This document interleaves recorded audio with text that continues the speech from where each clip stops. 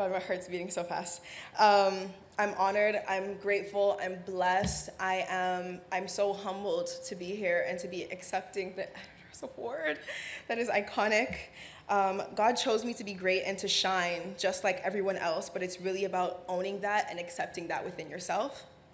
I'm sure you've heard a lot about my story, but it's not all. She was bullied and now she's a model. There were so many things in between that. I was raised by a very strong, single mother.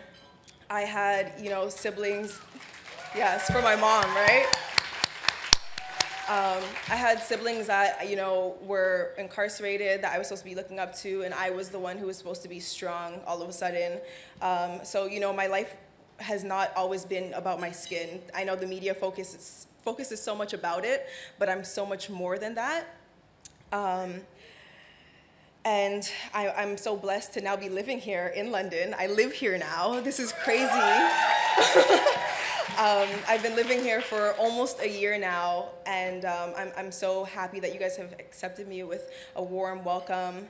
And speaking of being out here and living my dreams, I have my best friend who I brought out here from Toronto for this award tonight. Her name is Shannon Hamilton. She's a 6-foot gorgeous goddess who needs to be modeling and accepting awards just like me. Actually, a year ago, July 1st, which is coming around, last year, she was shot in both legs, one in her thigh and one in her ankle, and today she's walking, and I'm so happy. I'm so blessed to still have my best friend here with me, and I want her to live her dreams the same way that I'm living mine.